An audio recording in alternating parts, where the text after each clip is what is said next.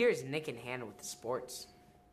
Hi Cougars, the boys A team won 3rd place on Saturday and had an awesome season, so let's give them a hand. Also, shout out to the 8th graders with an amazing season, so let's give them a hand too. Also, Sage put together a video of the game on Saturday. Roll it, Ian.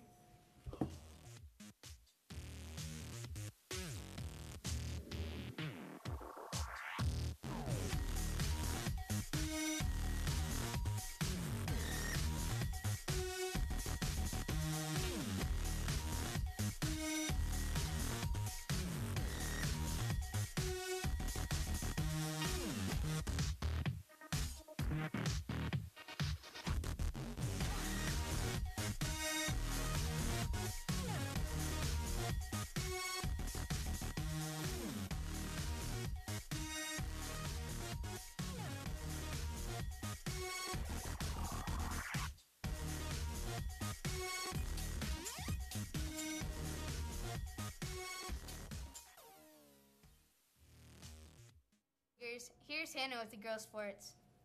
Good afternoon, Cougars. As a reminder to the girls 5th through 8th grade, please sign up for girls' basketball. Here's Dean with his Not So Safe Monday.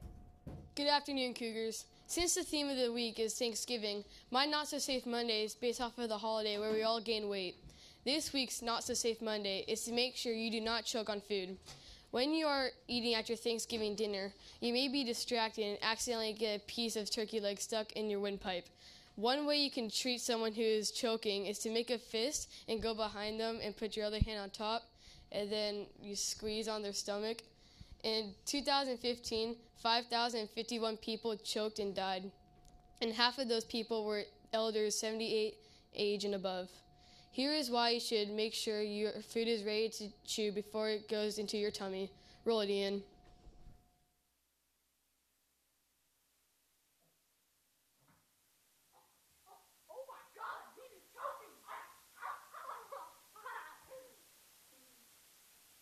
Here's Isaac with prayer.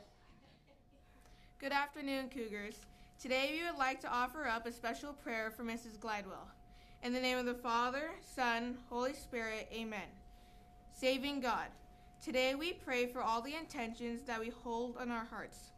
We pray for the healing of Mrs. Glidewell and her return to full health. We lift these prayer requests to you and ask for your mercy and goodness. Help us to recognize your presence among us and to find comfort and peace in your love and concern for us. Help us to know that no request goes unheard and to trust in your goodness, kindness, and compassion. O Lord God, you restored St. Angela's sight when she was blind. Help us to see your love among us and never be blind to our faith. St. Angela devoted her life to caring for the disabled. Grant us compassion to always help those in need and dedication to a faithful life as she did.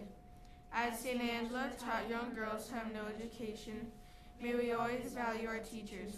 Bring us closer to the Lord God and lead us on your journey to your heavenly kingdom. St. Angela Marici, pray for us, amen.